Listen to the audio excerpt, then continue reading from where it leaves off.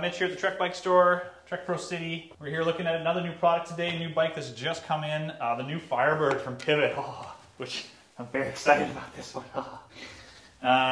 This is their new Enduro platform. I spent previous season on the last one, and I loved it as an Enduro bike, so we're really excited about this one. I'm a big fan of this color too, this glacial green. Ooh, it's looking good.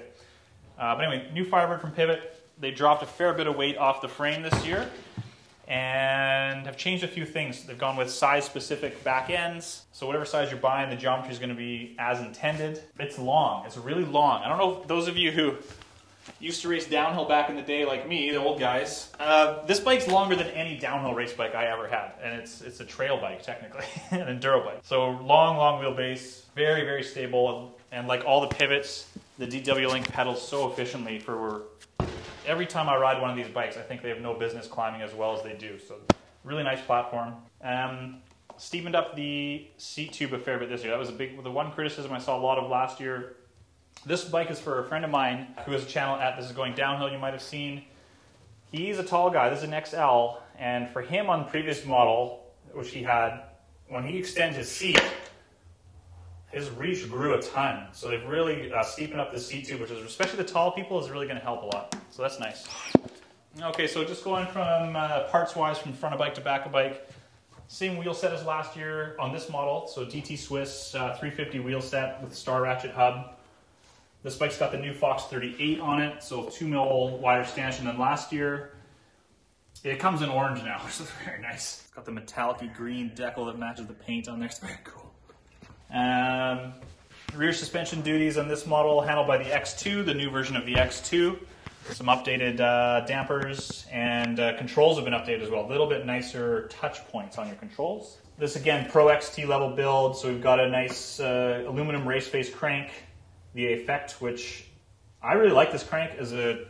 I've run a number of these cranks over the years. I've never had a problem with one of them, which unfortunately, despite some of their carbon cranks, I'm going to say this is a very, very reliable crankset. 12-speed Shimano on here, XTR, XT mix on this bike. Nothing to think about, all good, dependable stuff. And the new 4-piston brakes from Shimano as well. Tons of braking power, really great wheel set. Good drive. This is an awesome bike, I love it. Carbon bar, Pivot's own in-house carbon bar. So yeah, the Firebird is of course their Enduro platform. So this is the biggest travel, longest wheelbase outside of a downhill platform on the market these days. So, you know, this isn't for your XC racer or your person who wants to ride, really focus on the climbs. This thing is a downhill machine. It will eat up the terrain.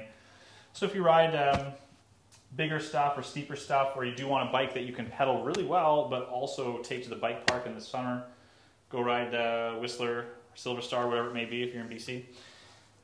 Yeah, this is what this bike's for. So yeah, awesome build. I'm a big fan of this one. I really like Pivot's bikes, and this one is no exception. It's great. I have the bike lust for this one. I want it. Okay, because Jesse's telling me to do this, I don't know why this feels awkward, but please subscribe, like, etc., etc.